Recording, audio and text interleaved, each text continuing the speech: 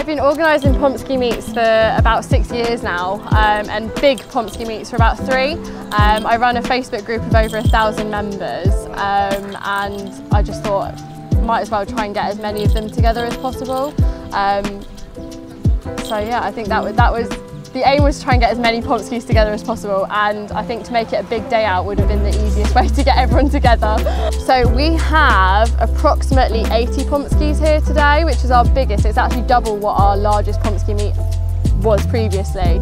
And we have Pomskys coming from Glasgow, Devon, the Netherlands, so we actually have an international Pomsky meet here, which is our first.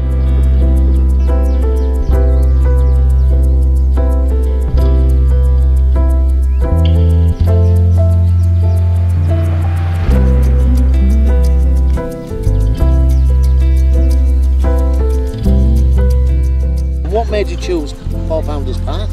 Well, they've been amazing. It's our Birmingham Pomsky Playdate venue. So we've used them before, and after chatting with Dave, how could you not want to use the venue? Like, he's so friendly and he's been so supportive of the whole event. And the amount of space that's here, it's just the perfect event, perfect place to hold an event. And on top of that, the amount of space for just an enclosed field.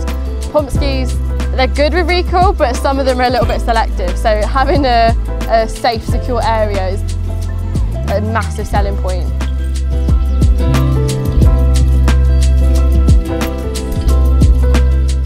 Initially it was going to be a one-off. I'm only 20 years old, so trying to organise this all at 20, I've only just finished uni as well.